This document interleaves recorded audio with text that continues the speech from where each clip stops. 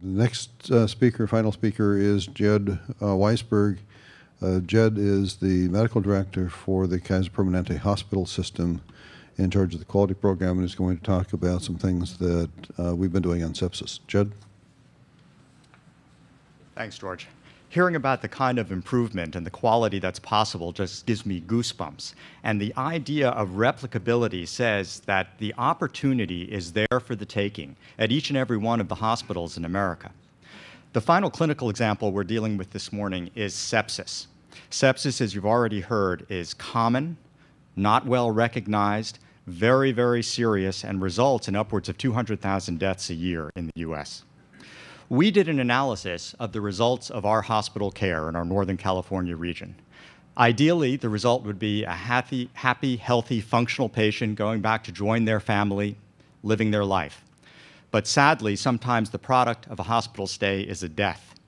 That should not be covered up. That needs to be examined. And just as Justine was talking about examining the product of hospital care when it's an infection, we did an analysis of 100 consecutive deaths in all of our hospitals and looked at the causes. And overwhelmingly, the cause of death that we felt was preventable or largely preventable was related to infection, and all too often it was related to sepsis.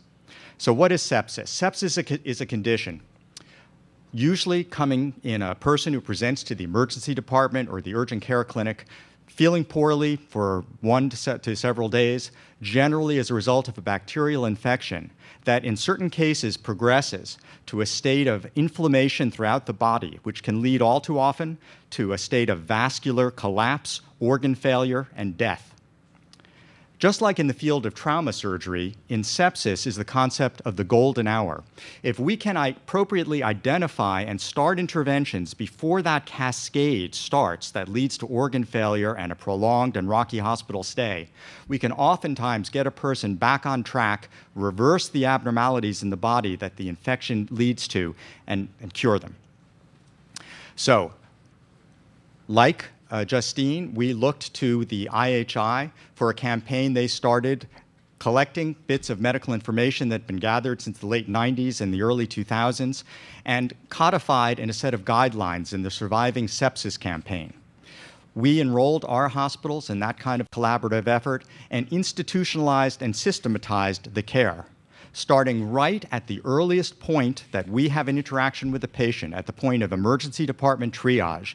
We've instructed our nurses and clerks to recognize those signs of impending physiologic failure, to notate in the electronic medical record what's happening, to get the appropriate decision support, to make sure that the blood tests are ordered, which when returned rapidly, first in queue, can let the doctors know that indeed they're dealing with a real case of sepsis that requires that aggressive intervention, fluids, antibiotics, drugs to keep the blood pressure up.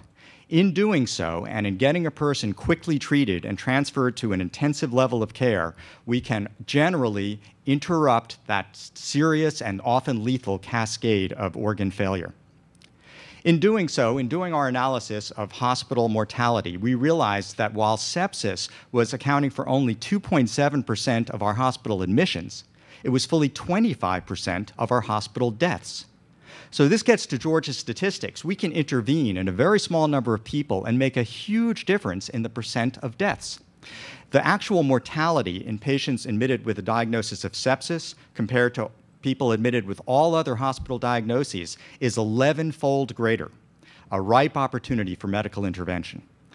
We also did this through systemization of care, forming of care teams, training, consciousness raising, skill building in our staff in the ERs, both our nurses, our doctors, our pharmacists, our materials managers, our environmental services staff, all came together, and we would call a sepsis alert, just as some hospitals call a code blue when somebody has a myocardial infarction.